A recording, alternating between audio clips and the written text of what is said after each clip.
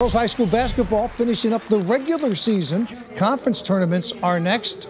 And this is East Hartford and Hillhouse. In East Hartford, Hillhouse is one of the Boyd girls in the right place at the right time. She scores, and then Taja Lloyd follows her own shot, and Hillhouse out to an early lead.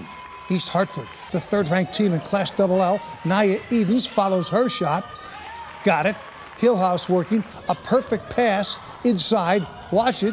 And you think Boyd likes that? Yeah, she does. East Hartford's Comfort Boateng. Talk about having your way under the basket. Get out of her way. East Hartford won 55-37. They finished 17-2 CCC tournament first round game tomorrow night against Glastonbury.